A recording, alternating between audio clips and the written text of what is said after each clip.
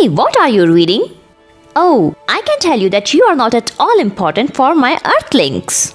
The Earthling respects me a lot, but you have no value for me. Value? You should be thankful to my gravity which is pulling you. And by luck, you became the moon of a planet that has life on it. You will know my value when I'm gone from here. Guys, let me tell you how important you both are for each other. Jupiter, I don't want to listen to your lecture. The thing is that we both cannot live together anymore. Earth, keep quiet for a while, okay? Listen, Earth's gravity pulls the moon, isn't it? Yes. And the moon also pulls the Earth with its gravity. What? Guys, even though the moon is small, its gravitational force also affects the Earth. But I'm bigger. Earth, but this little moon is also very important for your Earthlings.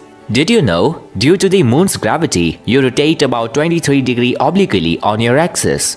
Because of this, your rotation speed remains under control. So, if this little moon is not with you, your speed of rotation will become very fast. And then, the weather will start changing rapidly on you. And it is also important for you to know that the gravity of the moon pulls your ocean waves. And if you don't have this moon, then the control of the waves will go to the sun. And then conditions like earthquakes and tsunamis will arise on your surface, and this change will put life on you in danger. You mean this pine nut is so important for me? So, now that you know my value, apologize. I will forgive.